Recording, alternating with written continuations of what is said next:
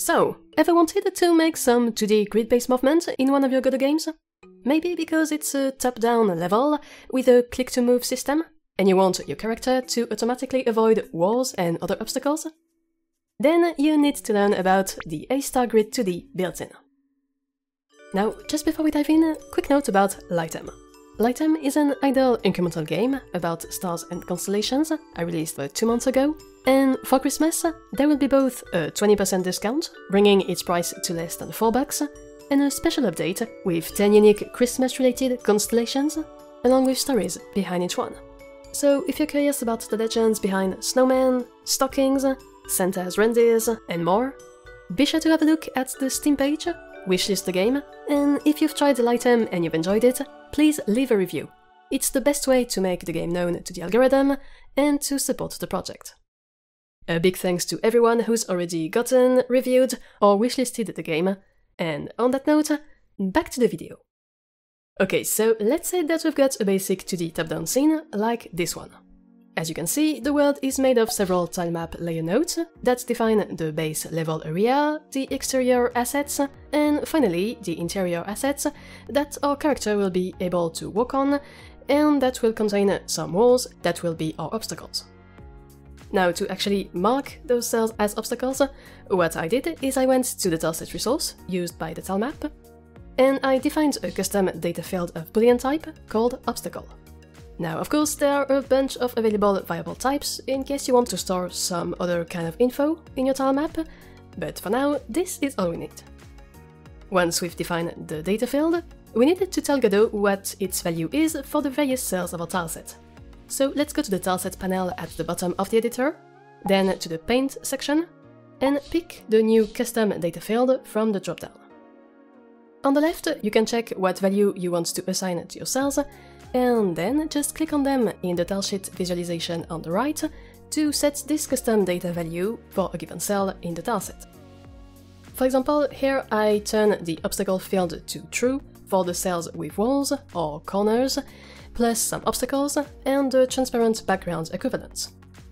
So in the end, we have a simple tilemap-based top-down 2D level that we can compute paths on thanks to an AStarGrid2D, and to actually begin doing this, we'll put a script on our root node that exports a reference to the walkable tilemap, since we'll need to analyze it to define our AStarGrid, and so here that's our interior tilemap layer. Okay, and now the script looks like this. First, as we said before, we export the tilemap layer ref, and so that's what we assigned in the inspector. Then we've just got our AStarGrid2D variable, and it's initialized in the ready function. And as you can see, the really cool thing with the AStarGrid2D built-in is that it's super simple to use. Contrary to the AStar2D or 3D utilities that require you to manually define all the points and connections in your network, here you just need to tell Godot what 2D region to work in, for example here our viewport size, what the size of one cell is. By default there will be 1 by 1 pixel, but here we'll use the size of a cell in our tilemap, and finally just call update, and you're already done with defining a basic path computing graph. But of course, to make it truly consistent with our level, we'll also need to tell our AStarGrid which cells are obstacles, otherwise they will just be considered walkable like any other cell.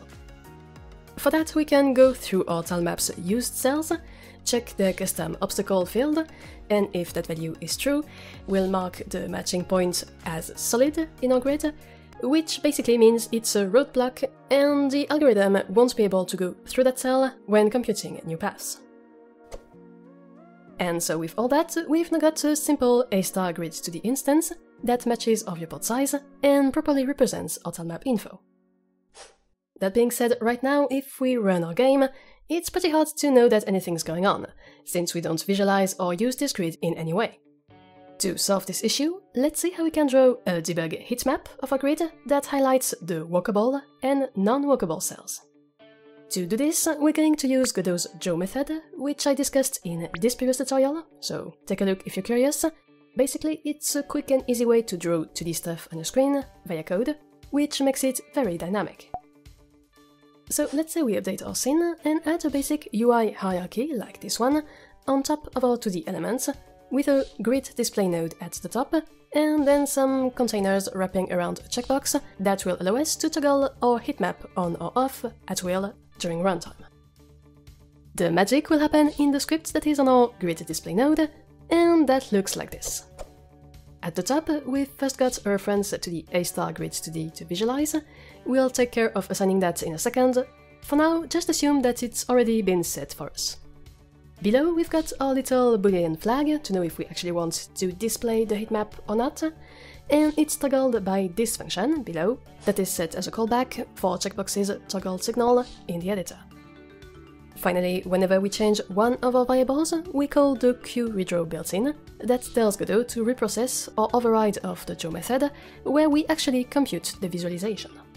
So after making sure everything's properly initialized and toggled on, what we'll do is go through each cell in our AStarGrid, so every coordinate in our grid2D region. We can easily know if this cell is walkable or not by using the isPointSolid method of our AStarGrid2D instance, passing in our current coordinates, and so here I'm using a slightly transparent red color for cells with obstacles, so the ones that are non-walkable, and I'm using a slightly transparent green color for cells that are walkable. The last step is to actually draw the rectangle with a draw built-in method, and so we're going to draw the rectangle with our given color on top of the grid cell, meaning we just need to multiply all of our coordinates by our cell size, and we'll have our heat map. Also, don't forget that we still need to assign our grid instance to this grid display node, which we can do in our main script, the one on the root node, like this. If we try our demo again, and we toggle on our heatmap debug, you see that we directly get a green and red overlay that perfectly matches our tilemap and the obstacle value of our cells. As a quick note, if you don't want a cell in your AStarGrid2D to be completely blocked, but instead just try and discourage the algorithm from going through here, if there's another possible path, even a slightly longer one, then you can play around with your cell's weights instead.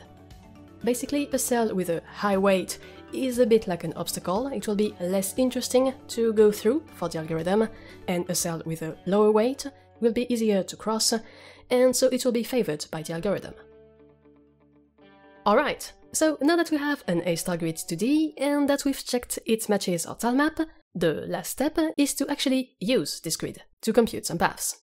So let's add a new player object in our scene and use it to autocompute the best possible path, according to our 2D grid, towards the cell that we're currently hovering with our mouse. Now, this player node is an instance of a player prefab scene that is a pretty basic hierarchy. The player node itself is a character body 2D, this way if we ever want to add some collisions in our game, it will work directly. Inside, we've got a line 2D node that we'll use to show our player a previs of the AStar computed path, and by the way, note that I put it in top level mode, so that it ignores the transform of its parent node, and it works globally. Then we've got a sprite 2D for the visual, and finally we've got a collision shape 2D node to define the physical shape of our character body 2D, which here is a simple square.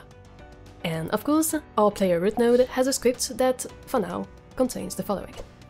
First, we've got our reference to the AStarGrid2D instance and a few variables to keep track of where we're at currently, where we're going, and what our cell-by-cell steps will be. These move points will be filled by our AStarGrid2D path computing algorithm, as we'll see very soon. The setup function is where we'll assign our grid reference, and where we'll use it first to compute our current starting cell based on our global position. You see that we compute it with this post-to-cell util method that simply divides the 2D position by the grid's cell size to change referentials. Also, we'll say that, by default, our target cell is our current starting cell. Now, all that's left to do is to use the built-in input hook that is called whenever there is a user input to check if our mouse was moved, in which case we should try and recompute a new path to the cell our cursor is now hovering. Of course, if this cell is the same as before, we can abort the computation, since path computation with these tools is deterministic, and so the result will be the same. But if our new target is different, then we'll use our AStarGrid2D instance's getPointPath method to compute a new optimized path between our current cell and the new target based on our grid and all of its obstacles. Then, because our player object is in the middle of a cell, we needed to remember to offset our move points by half the size of our grid cells to get the middle of the cells instead of the top left corner. We can now assign this newly computed set of points to our previous line to visualize it in the scene and update our target cell value. Last but not least, remember to go back to the main script on our demo's root node and assign the AStarGrid2D reference to our player node by calling its setup function. This can also be a good opportunity to tell Godot that we'll want to do grid-based movements by using the Manhattan distance for path computations, which is the usual way to compute distances and paths when you're using right angles. And there we go. If we run the scene, we see that now, as soon as we move our mouse and hover another cell of the tilemap, our AStarGrid2D recomputes the best path between our player's current position and this target cell, and of course it takes into account all the obstacles on the way, which means that our line can only go through empty spaces and doors. However, you'll notice that, by default, the system allows for diagonal movements. This can be very cool in some cases, and you can totally keep it if you want, but here this causes a little problem. Because we've got those inner corner tiles that are not marked as obstacles, and it kinda makes sense that they're not, the grid will manage to find a path through this corner and basically try and teleport us on the other side of the wall. Now, of course, this totally depends on your tileset and on how you defined your obstacles.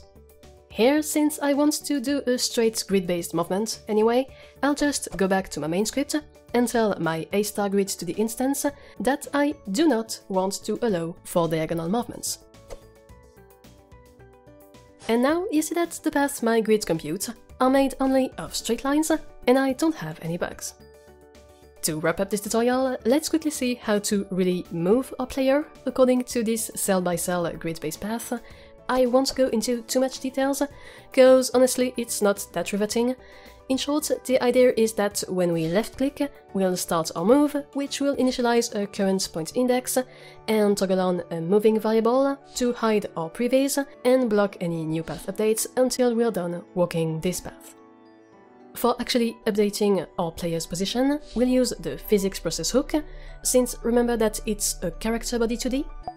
And so this chunk of logic is basically just a big loop that keeps on going until we've reached the final point in our computed path, and so whenever we get close enough to an intermediary point in our pre-computed path, we just update the current index and start aiming for the next one.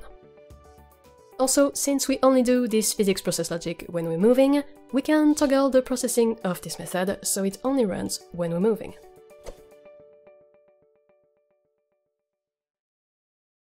But in any case, here we are. If we try this again, we see that now, when we move our mouse on the screen, and so across our tilemap, the matching AStarGrid2D instance computes the best path towards this spot, if possible, and taking into account all the walls and obstacles on the way. And so then if we left-click on a cell, our player moves towards it, while sticking only to tiles that are walkable. So there you go. I really hope you liked this quick tip. Don't hesitate to react in the comments and to subscribe to the channel to get more videos. And of course, a huge thank you to my Patreon members for their support and to you for watching. And as always, take care.